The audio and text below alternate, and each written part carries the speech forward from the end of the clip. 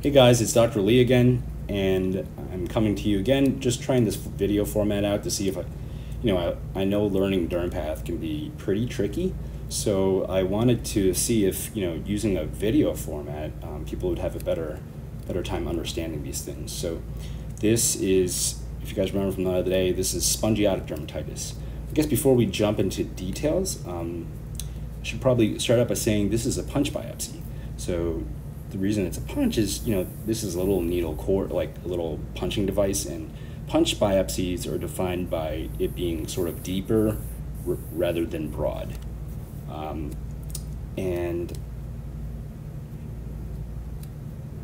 So punch biopsies are better for rashes, and that's because when we're diagnosing rashes, I need to be able to see where the inflammation is. If it's limited to the top or if it comes down here.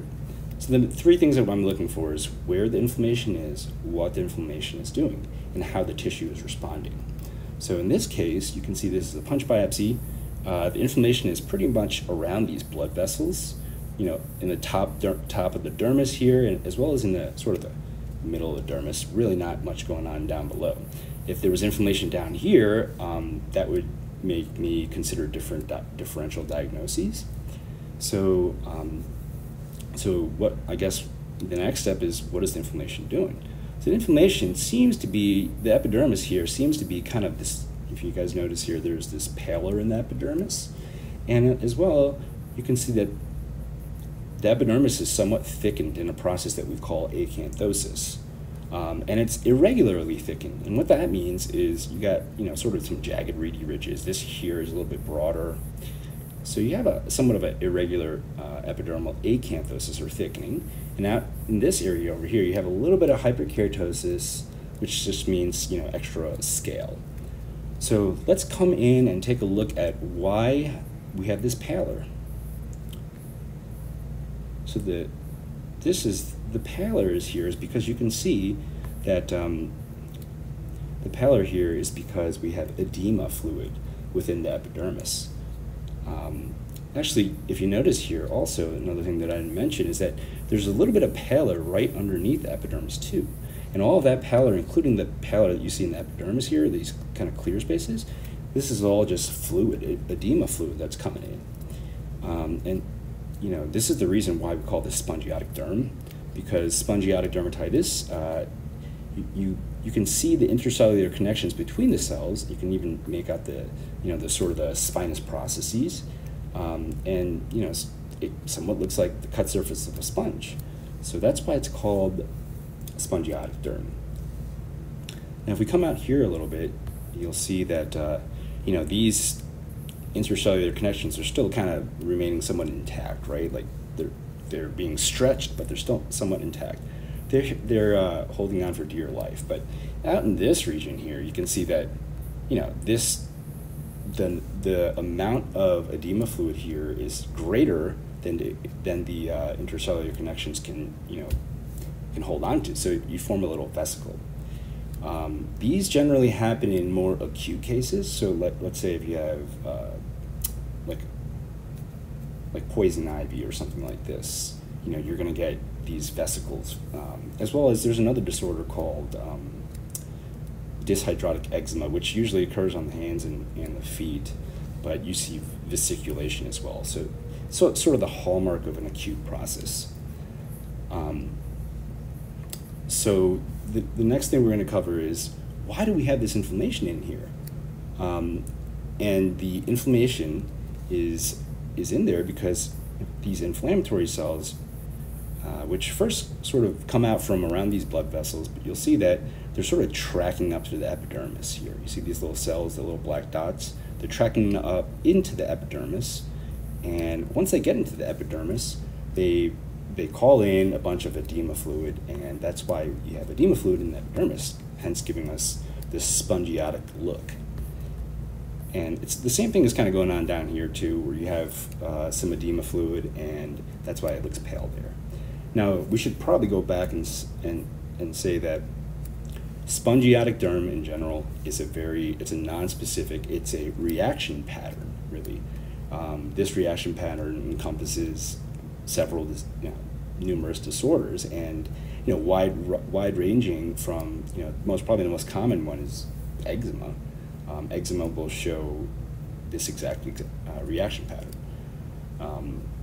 And another example is poison ivy. Poison ivy will show this kind of reaction pattern.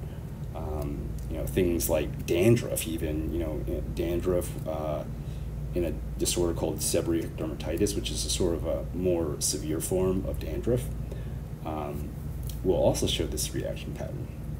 So it's a non-specific reaction pattern. There are clues to be able to sort of allow you to make distinctions from one another, but the most important clue is actually, a good clinical history from the patient.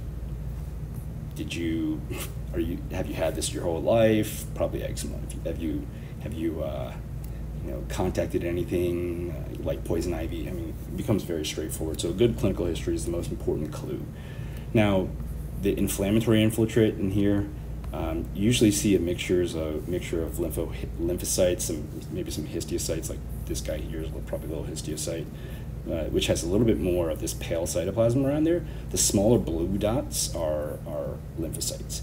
And usually there should be some eosinophils, which are, it's not perfectly clear here, but eosinophils are these like kind of pink granule. This may be like a degranulated eosinophil. See that little pink kind of granules there? Oh, there we go. This is a perfect one. Right next to that thing, right next to that blood vessel. This cell. All right, so as a summary, spongiotic derm generally has a superficial and perivascular inflammatory infiltrate with lymphocytes, histiocytes, and eosinophils.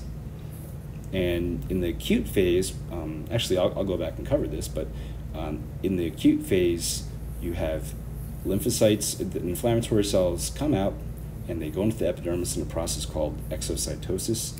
Those cells are in the epidermis, cause intercellular edema, and that's why it looks spongiotic. Over time now, you do get some changes. It's not always going to look like this, and this one actually shows some of those changes. Your epidermis responds by getting thicker, and that word again is acanthosis. It gets thicker, you form a thicker granular layer, which is sort of like this blue stuff. It's not very obvious here, but like this kind of purple stuff at the top there. And you get thicker in a pattern that's irregular. And then also, usually you get some increased scale and perikeratosis, like this stuff out here. Anyhow, I hope that was helpful. It's not as scary when you know that once you identify that it's spongiotic derm, that's basically enough information to give somebody so that they know what to do with it. So if this was helpful, let me know. Put it in the comments and let me know what kind of things I need to do better on, and if you liked it, what was the most thing that you liked about it. If you haven't already, feel free to subscribe, and please hit my like button so other people will notice this material if it's helpful to you. Thanks very much.